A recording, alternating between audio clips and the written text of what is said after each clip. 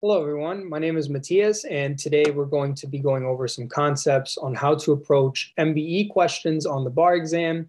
And then we're also going to be doing an MBE question to apply some of these concepts.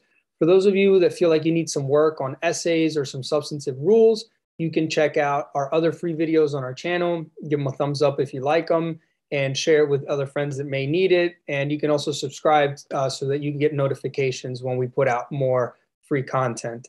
And if you need some more in-depth help, you can check out our bar review and tutoring options on our website, all of which are going to be linked below in the description. So for MBE portion of the bar exam, this usually accounts for 50% of the uniform bar exam score. So it's a very important and large part of the bar exam. To improve your MBE score, you really want to focus on three main components. You want to focus on the call of the question, you want to associate facts to rules, and you want to choose an answer in your mind before you start looking at the answer choices. So first, let's go with the call of the question. Okay, so what does the call of the question tell you? Can we determine what subject is being tested from the call of the question? So a lot of the time you can, and although this doesn't apply all the time, you should use it when it does because it'll help you quickly identify what question, what type of question it is that you're dealing with. So I'll give you a few examples. So for evidence questions, they'll generally say, is the evidence admissible? That's how you know it's an evidence question. For Crim Pro, the question will say, should the evidence be suppressed? For con law, it'll just ask you, is it constitutional or not? Or is it a constitutional violation? Or does it violate someone's constitutional rights? For civil procedure, a lot of times you'll get the call of the question will say, should the motion be granted or denied? And you want to use this information when the call of the question does tell you what subject you're dealing with to compartmentalize the rules that you have to think about as you start to read through the fact pattern of the question. Again, this doesn't happen every time, but when it does, it helps because now you've gone from the 1,000 rules that you have to know for the bar exam down to just the 100 or so that you need to know for that subject as you're going through the fact pattern. Second, for the call of the question, you want to think about who is the party that we need to analyze the question for. You don't want to analyze the question beyond the scope of what is being asked, and you don't want to analyze it as to the wrong person. Second, you want to start associating facts with rules. So you want to look for words that you associate with certain rules as you're reading the fact pattern in the question, the MBE question.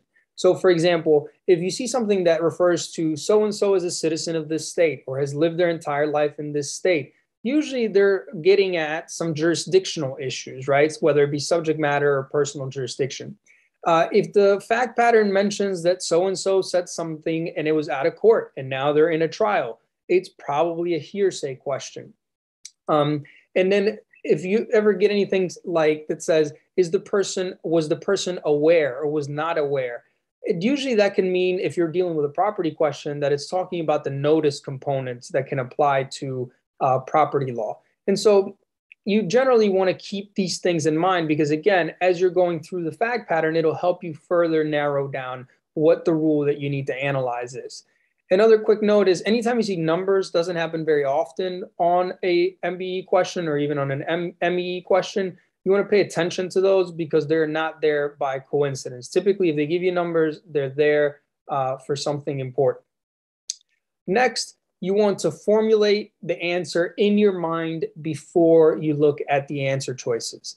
And you want to start to notice patterns wherever you can.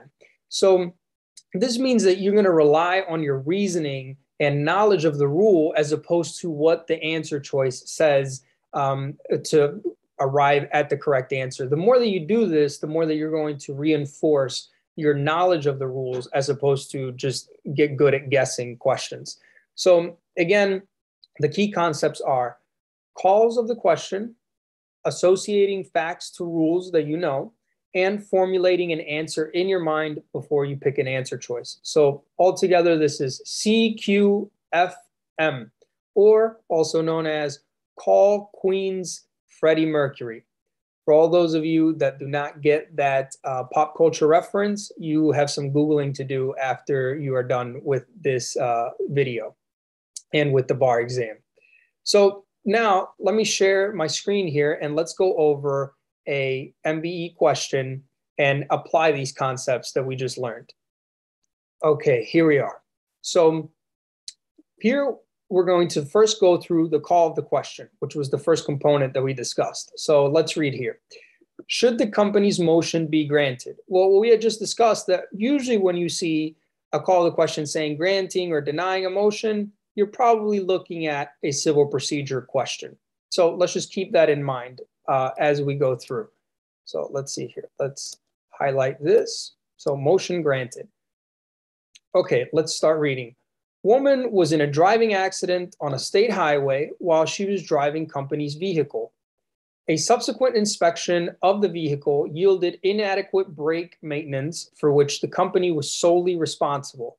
Okay, so again, now associating facts with rules, solely responsible, maintenance, etc. This kind of sounds like a little bit of torts, right? But something that is jumping out at me is that they're essentially resolving any potential legal issue as to torts for us by telling us the company was solely responsible, right? So they're not really throwing it into controversy. So important to know, but doesn't seem like it's going to create an issue so far. So let's keep going. Woman sued company in federal district court under the Federal Torts Act for the injuries she suffered. Okay, so this becomes important. Anytime you see Federal Torts Act, right, or federal anything in district court, federal district court, this should be triggering not only civil procedure, but also Federal Torts Act being the claim that it's being brought under federal question under subject matter jurisdiction. But let's just keep that in mind for now. A woman seeks to also join a claim against company for breach of contract due to unpaid wages allegedly owed to woman by company. Okay, so now we have breach of contract. Okay, so she's got two claims, one for a tort and the other one for breach of contract. So that's important to keep in mind. Now we're seeing numbers, right? And as I mentioned before, you want to always take note of any numbers being given to you because they could become important. Woman seeks $50,000 in damages for the driving accident and 26 for the unpaid wages.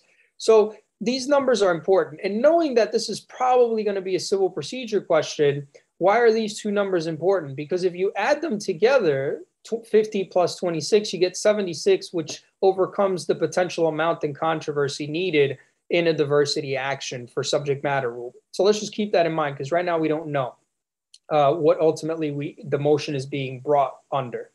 So let's see. Woman has lived her entire life in state B.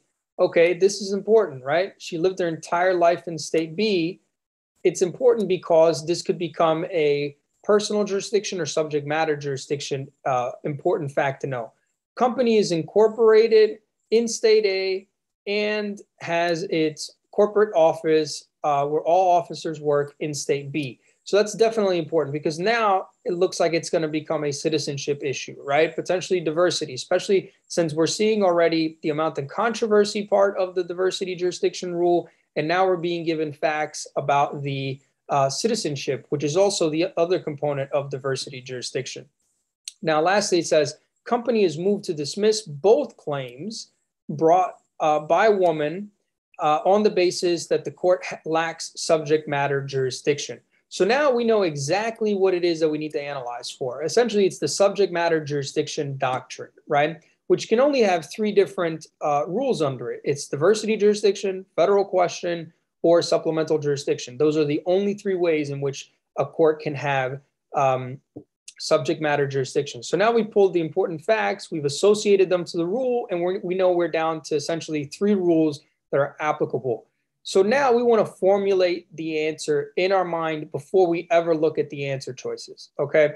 So the question is the company's bringing a motion to dismiss both claims, right? And the claims are, one of them is a tort action under the Federal Tort Act, and the other one is a breach of contract action. So when you get a question like this, you want to go one at a time through the claims. First claim, it's a Federal Torts Act claim. Well, out of our three rules that we know, one of them is federal question for subject matter jurisdiction, which requires that a controversy arise under a treaty, the Constitution, or federal law, and that it be part of a well-pled complaint. Well, here we know that the lawsuit is being brought under the Federal Torts Act. So that is very clearly federal law. So that meets the first component. The second component is a well-pled part of a complaint? Well, we know here that it's because of the injuries that she suffered, right? Which was an accident that occurred on a state highway while driving the company vehicle. So that definitely satisfies the well-pled complaint component. So now we know that the first claim for the tort action, the car accident, is well-pled under federal question. Therefore, the court is going to have federal question jurisdiction over the first claim. Now we move on to the second claim. The second claim is just breach of contract. That means that it is not a federal claim. Breach of contract is just state law, right?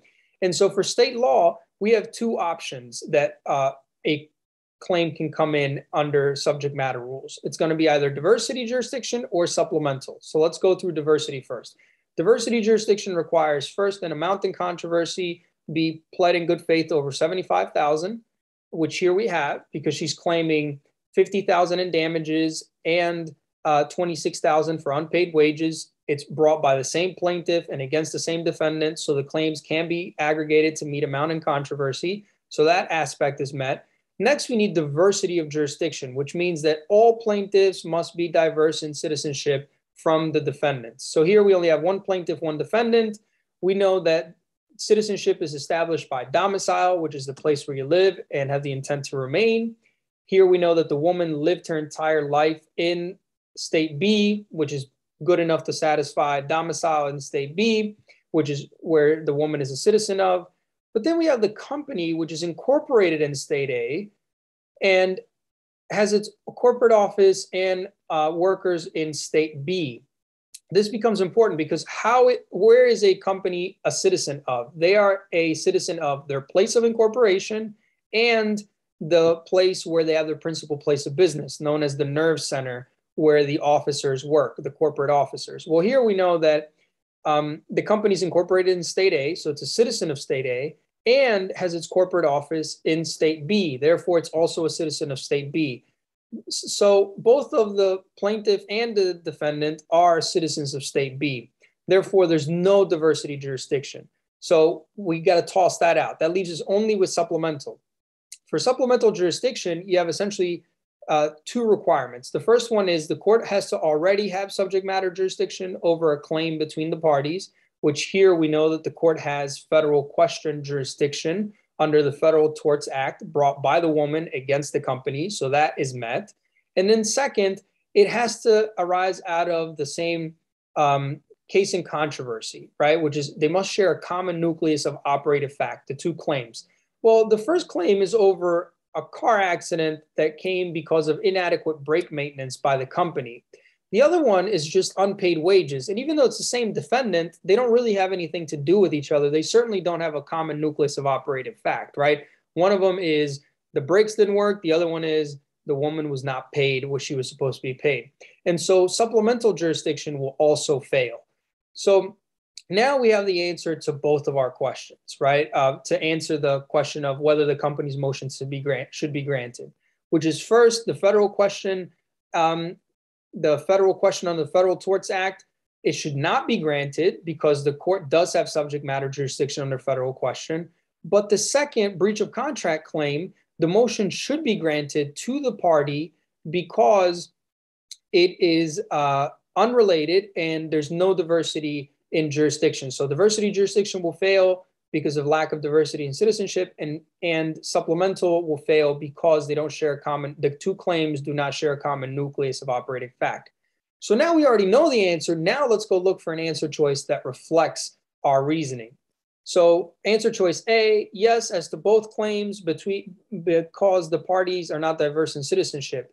Well, it's correct that they're not diverse in citizenship. We established that because they're both citizens of state B, but it's incorrect as to the motion being granted as to both claims, right? Because we already established that the court has federal question jurisdiction over the tort action, the tort claim. So A is wrong. No as to either claim because the woman's claims arise under a question of federal law. Well, that's correct for the first claim, which is brought under the Federal Torts Act, but it's incorrect as to the breach of contract, which is just a run-of-the-mill state law claim. So answer choice B is incorrect. The second one is no, should the company's motion be granted? No as to the breach of contract claim because the parties are diverse in citizenship. So again, notice how this wrong answer choice is misstating a rule. They are not diverse in citizenship because they both are citizens of state B, as we noticed up here. Lastly, yes, as to the breach of contract claim, only because it is unrelated to the claim for which the court does have subject matter jurisdiction. And you can see how this is correct because it follows the reasoning that we made, which was, yes, the court has federal question jurisdiction over the tort claim, but no, it does not have jurisdiction under diversity or supplemental for the breach of contract claim. So again, our reasoning is we're only looking for an answer choice that is going to reflect our reasoning. So again, the key concepts are you want to focus on the call of the question, you want to associate facts to rules that you know, and you want to formulate the answer in your mind before you go pick an answer choice. So again, it's CQFM, call Queens Freddie Mercury. So keep those three things in mind. And if you found our video helpful, give it a thumbs up, share it with your fellow bar takers, and subscribe to our free content so you get notifications when we put out more videos. And check out our website if you feel like you need any tutoring or bar review. Thank you all, and the best of luck on the bar exam.